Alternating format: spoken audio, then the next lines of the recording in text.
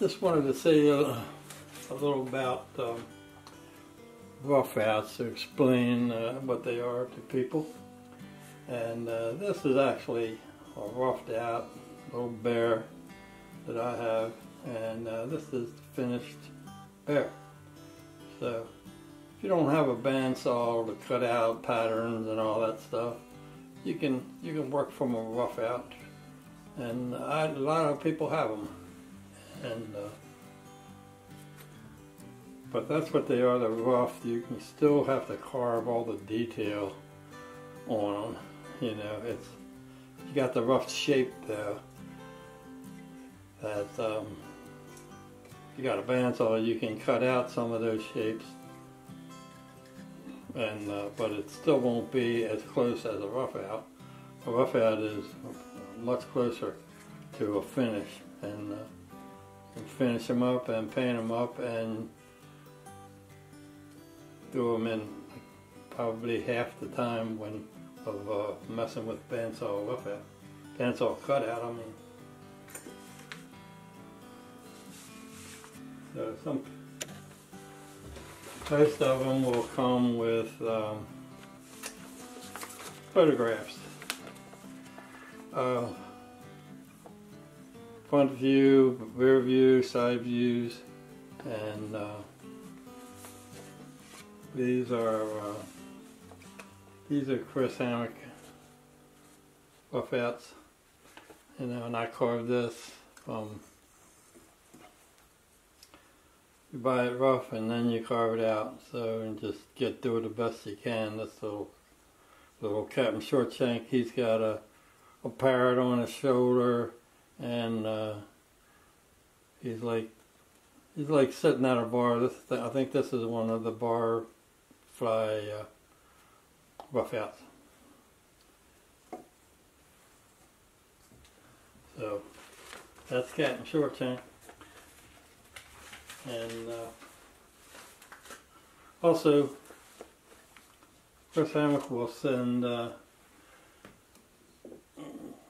he sends these copies sometimes, and you get a copy, and you can, you can make copies of it and cut it out on a bandsaw.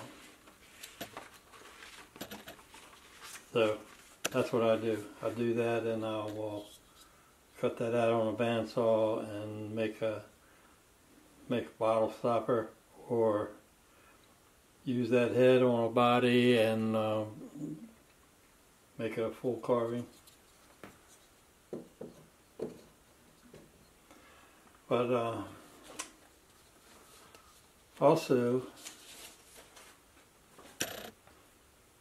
see here's a roughout, one of his roughouts of the one that got away. This guy's all been sucking down some beers, and that fish keeps getting bigger and bigger. But it's rough.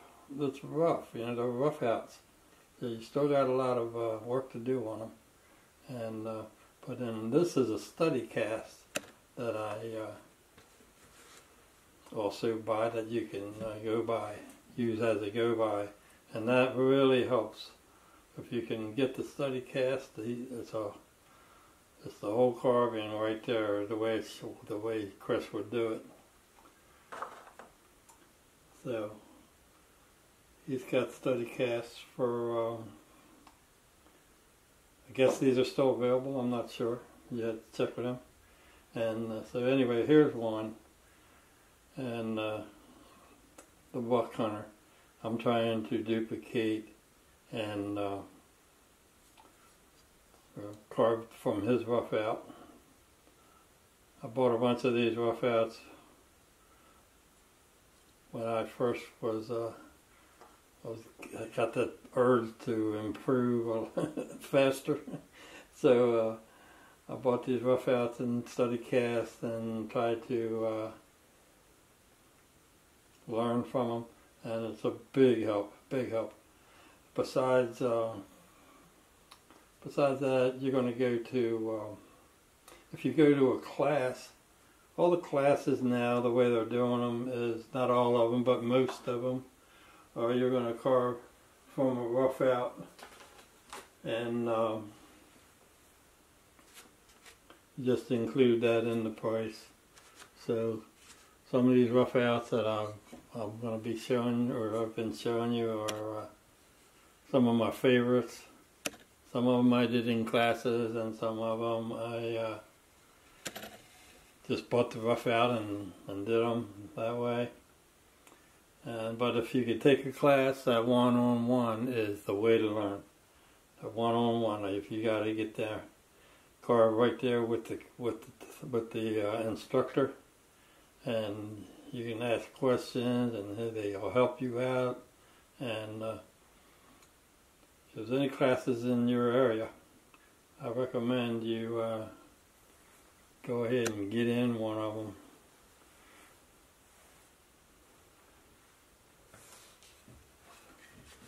Here's another little rough out, cool rough out, was Bruce and Kenny. He also had study casts. Now everybody doesn't make the study casts, but Bruce had it, so I bought that too, and he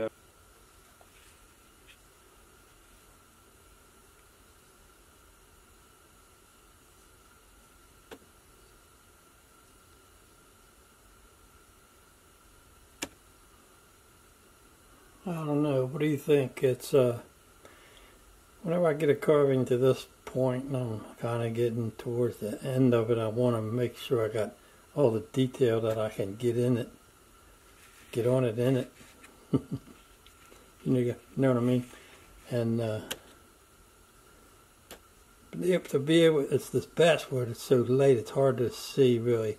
So what I'm going to do is just, and I got a study cast here I'm trying to go with, but never get it just the same as the study cast. I like to squirt it with some water. I use the garden spray, the spray bottle. This garden spray bottle, and I just keep it full of water, and I can squirt it on the carving and get a better look at it.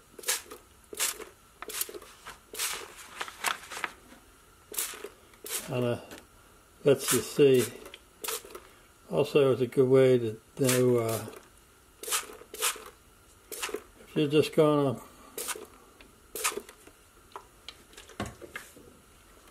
put a finish on it and not even paint it. Of course, I'm going to paint this one, but see how much easier it is to see.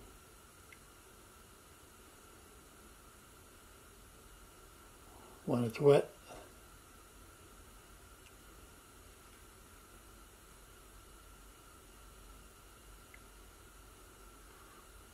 One of Chris Hammock's barflies. So I've carved quite a few of them, and I bought the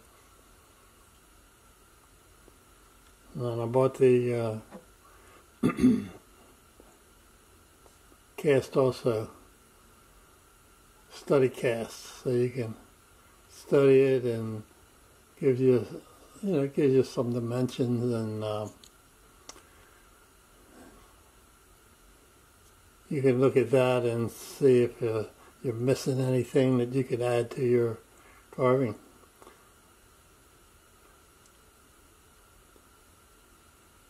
So it's good to get a study cast if you can afford it, if it's in your budget.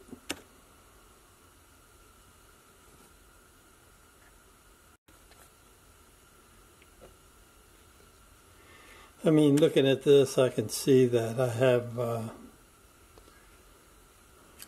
this, the bottle is skinnier here, and that gives that hand a little bit more, a better look. And same with this hand. See, my hand is just too fat, and so is the bottle. So we need to skinny that bottle up a little bit, and same with the hand, and give that hand a little more shape up to the chin here, like that, and make it smaller. Everything smaller, and even the jacket I got it humped up there, needs to be trimmed down. So really helps to improve your carving, make you look a little bit harder. Because I've finished a lot of carvings that I go back and say, man, I should have done this, I should have done that. This way you can do it. And I can put a couple wrinkles in his vest here. Oh, little details that matter.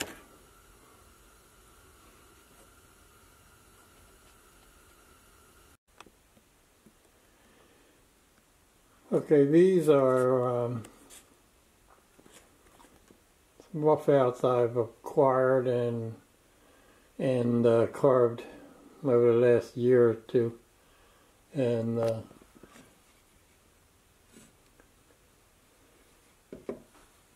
some of them are still available. This one here is probably still available from I carved it with Steve Brown, but it's Wayne Gosnell, excuse me, took over all his roughouts, and he has a multiple amount of them, large amount of roughouts.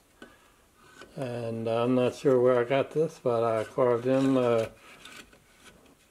years ago and painted it.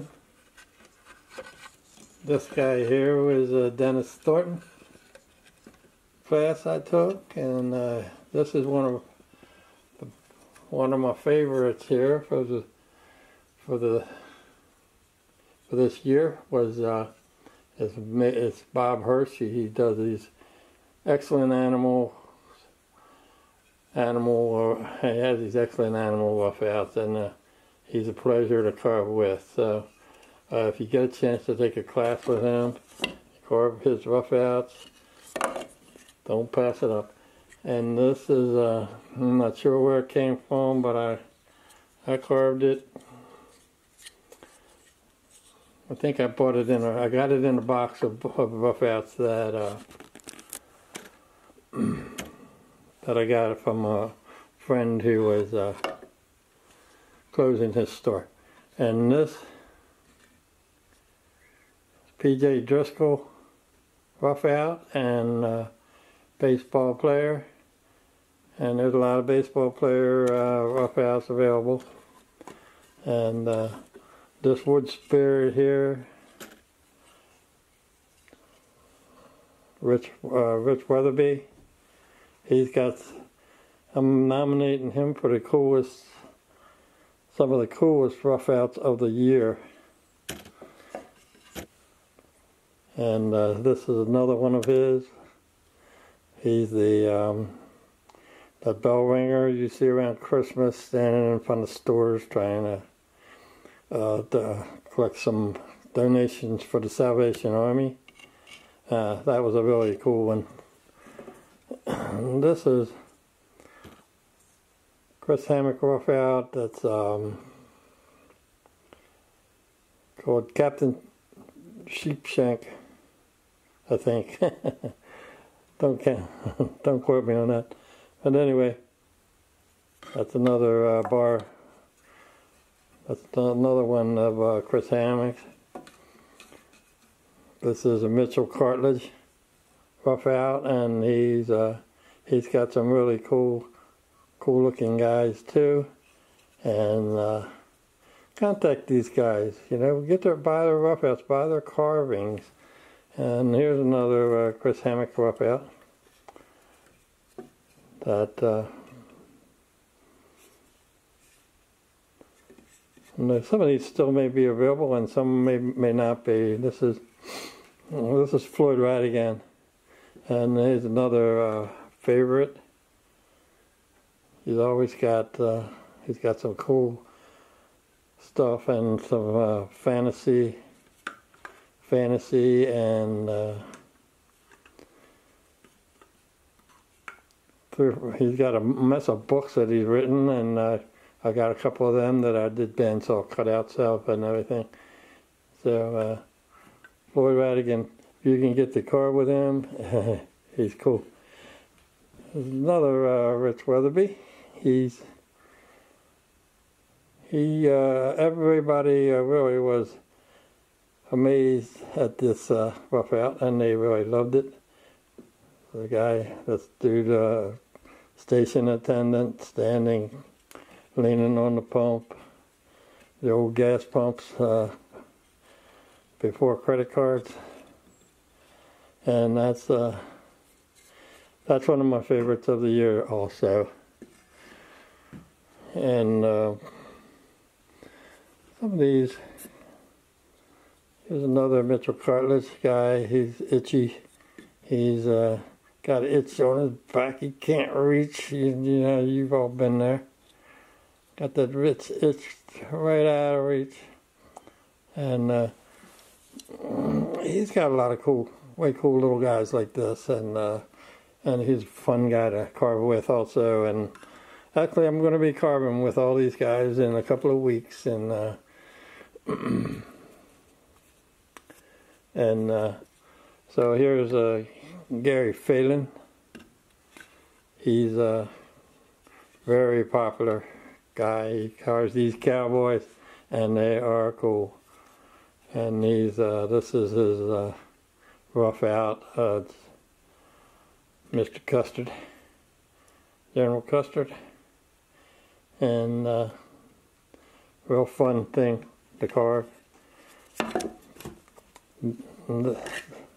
This is also his too. Old-timey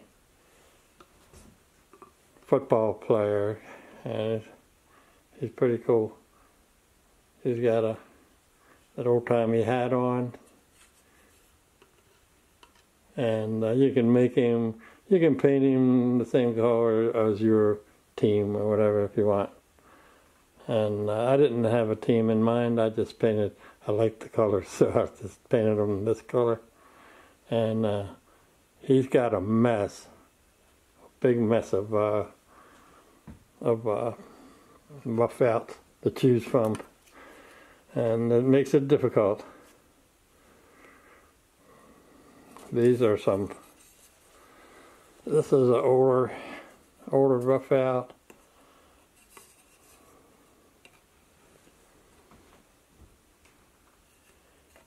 And it's been around a while. That was in the box of roughouts and that I got from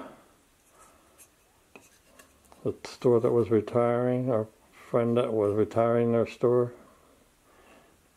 And pretty cool. I'm not sure if this is even still available anymore. Might not be. Could be. Might not be.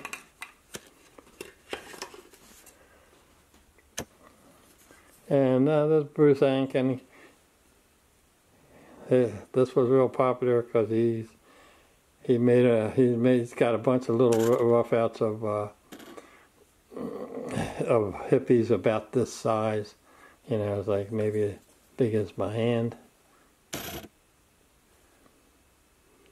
And some of them I wish I'd have carved better. And some of them I'm kind of proud of. And here's another Rich Weatherby. He's got these two bears kind of hugging each other, and I'll be carving with him again too in a couple weeks. Renegade Woodcarvers Roundup in Lebanon, Tennessee. And here's one now. I don't have a finish on this, and I was going to paint some more on it, but it's one of the coolest roughouts by Bob Hershey. This fox in the hen house. I'm sure that's not the name, but he's got himself some dinner there. He's got him by the neck, and he's going licking his chops. And that's another way cool animal roughout from Bob Hershey.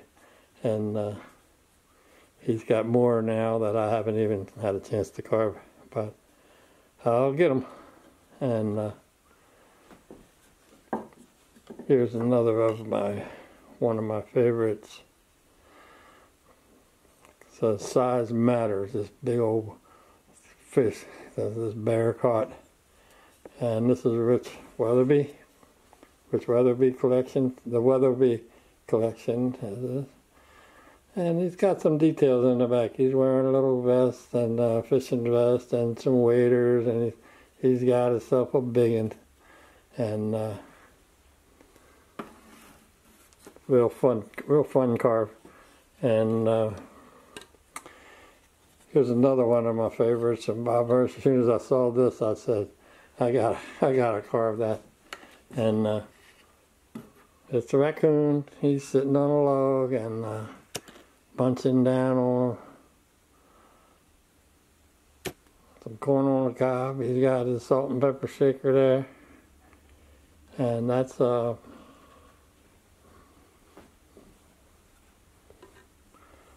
another way cool one of his animal roughouts and designs, and he's very good at that. So you wanna get a carving done faster, and carving from a block is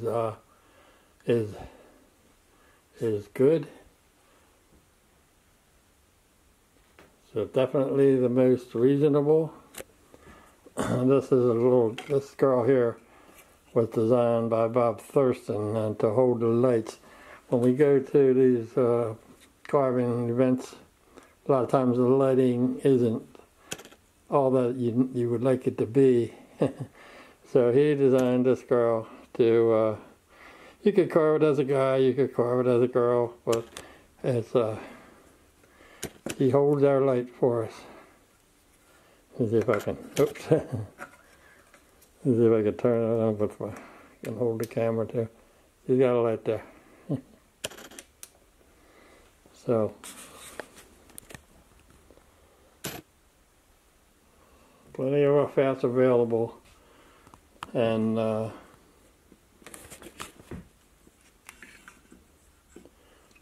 can't think of your own design or anything like that, just kind of let somebody else do it. Buy the roughout. Most of them are, I guess, from $15 to up to $30 each, and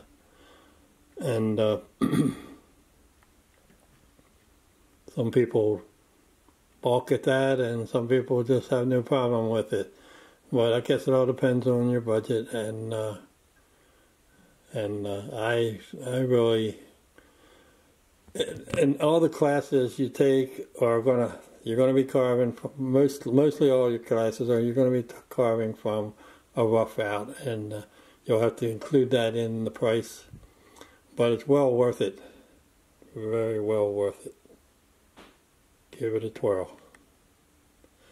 Carve something every day.